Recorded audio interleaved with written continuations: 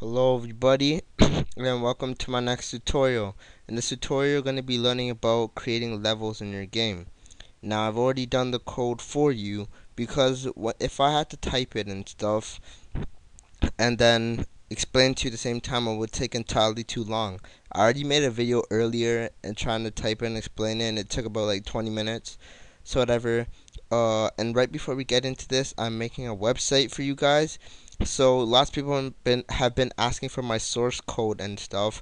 So I'm gonna be creating a website with all my videos and all my source code and all, and you'll be able to ask questions and all this stuff on that website, right? But I'm not coding it because I don't have time to code a brand new website.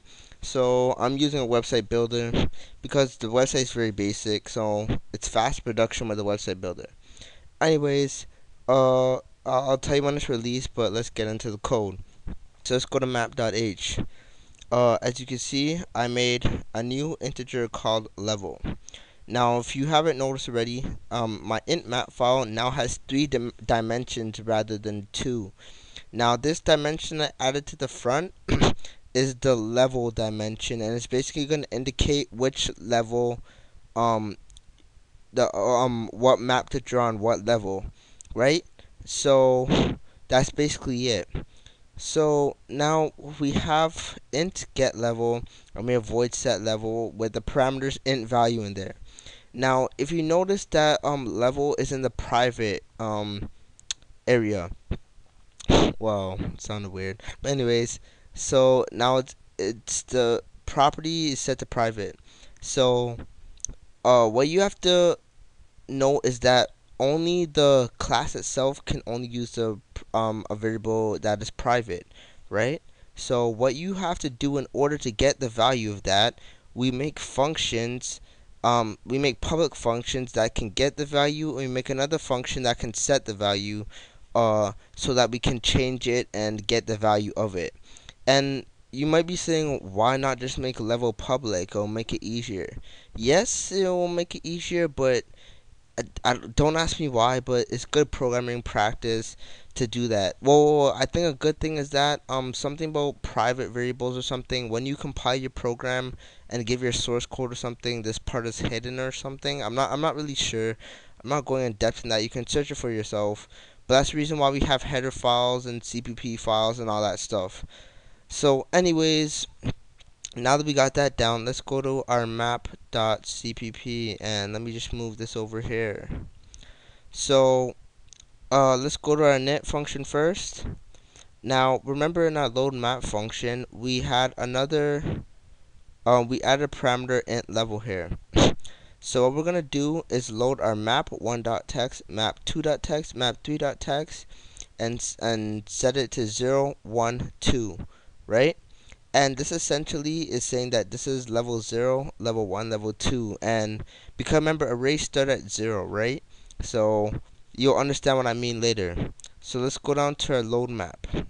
So when we put in our level, say we're loading map1.text. So our level is set to 0. So when we load everything into our map file, this is going to be 0, and it's going to load everything into the map file right here, right? And the rest of the program stays the same. Okay, so now let's go to our int map get level. And I know I'm moving kind of fast, but I want to finish this in one video. I don't want to split up into 2 videos because I don't want it to get too boring. I want to get into enemies and stuff. Anyways, in our int map get level, we're going to return the level. So we're going to be able to get the value of level. And in our void map set level int value in the parameters, we're going to set level equal into the value that you put in. So that's easy enough. If you have any questions, don't be afraid to leave a comment below. Now in our draw in our draw function, we're gonna put level in the parameters here because remember we made a variable called level, right? So it's not like we need it in the parameters. The only reason why we need the level in the parameters here is because we have to declare which level that we're loading, right? That's the only reason why we need it in the parameters. So right here we're just gonna put level here, level here, level here. And another thing I added is an else if statement that's equal to 4, and if the if it's written 4 in the map file, then we're gonna draw a yellow block, and the yellow block is gonna indicate the door or whatever the thing to transfer you to the next level. And one thing that you should note at the top, set level to 0. If you don't set level to 0, then your program will not work properly because it has to know what level to start drawing. So now let's go to our collision .h, and for our collision map file, we do the same thing with a third dimension, putting 3 in there because we're gonna have 3 levels. And we have a new function called LevelEnd, and it's gonna be player and map ampersand map. And for our platform collision, we're gonna add at the end map ampersand map for the object, the instance of the object. And for our update, we're gonna add map ampersand map in our update function as well. So now let's go to collision. So at our collision, we do the same thing with loading. We load collision map 1, collision map 2, collision map 3, and we set 0, 1, and 2. So this is the first map, second map, and third map. Okay? And let's go down to load collision map. Same thing, you just have to put level here as a third dimension. So now let's scroll down to the platform collision. Now remember how we had our get remember how we have 3 dimensions now? Now since level is private, we have to use our get level function in order to actually get the level, right, of the map. So we use map, since it's the map instance, map.getLevel, and we have to put the parentheses because it's a function. And that in turn will replace this with the actual level number. If you don't understand what I'm talking about, then you need to learn more on functions and then come back to this tutorial. So that's it for the platform collision function. Now for the LevelEnd function, we are going to copy everything from the platform collision, from the for loop, for the 2 for loops, and checking if the collision is false or not, right? So if there's no collision, that means the player never reached the end of the map or reached the door. Now if there is a collision, then we want to make level equal. We create a new variable here, and it's equal to map.getLevel, so it's equal to the actual level that we're on, and then we increase the level by 1, right? And then we set the level using our set level function. We set the level to our new value, therefore presenting the new map. And then in this case, we're just going to say if level is greater than 2, then we set the level equal to 0 again. So then once you reach the end of the third map, it's going to go back to the first map again. And we would change this after saying your high score, blah, blah, later on. But for now, for this tutorial, we just want to do that so it doesn't crash. Now right here we have player.x is equal to player.origx. Now you don't know what origx is because we never created one. So now let's go to our player.h, and let's create two new variables, origx and orig_y. That stands for original x and original y, and that's the position that you want the player to start off on each level. So let's go to our player.cpp, and we set our original x and our original y to whatever we want. I just set it to the x and y value since that's where you start off at the beginning of the game. So anyways, enough of that. Let's go to collision.cpp. So we set x and y to the original x and the original y, and we just clear the color to screen to the black. We just clear the screen to black so we know that it's transferring levels, and we just rest for a second, so that's just indicating that it's a transfer of levels. We'll change this to be cleaner later, but for now it's just indicating that you're transferring levels. So now that we got that down, let's go to our update function. So our update function, all I have to do is change the platform collision, add map there, and put player and map right here in the collision, the LevelEnd of the collision class.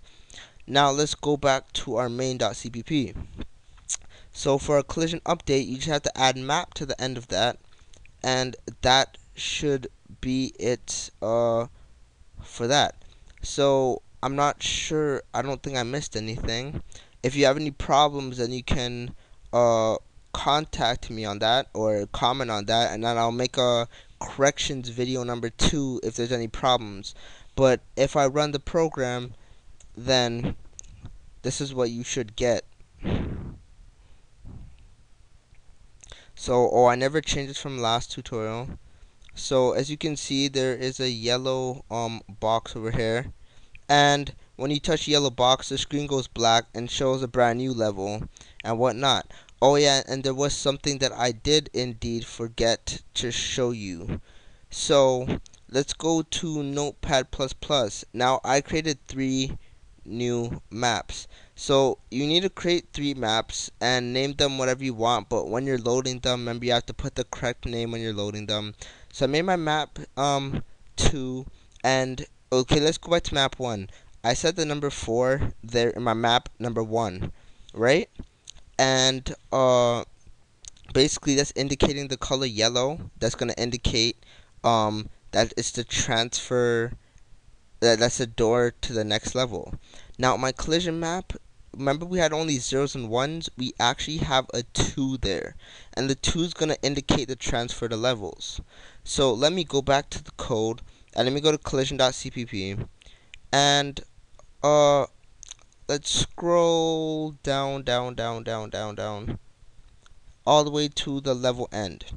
And remember the collision map file that get level, but you have to set it if it's equal to 2, not 1. So if the player is touching a tile that's equal to level 2 on the collision map, then they will transfer. So remember, when you have the switching from levels to levels, you have to have a value of 2 in your collision map file. And I have those in all my collision map files, if you notice, right? So that's it for this tutorial. Remember, if something doesn't work, then don't be afraid to comment or inbox. I'd rather comment, but yeah. So don't forget to comment, rate, and subscribe. So thanks for watching. Bye.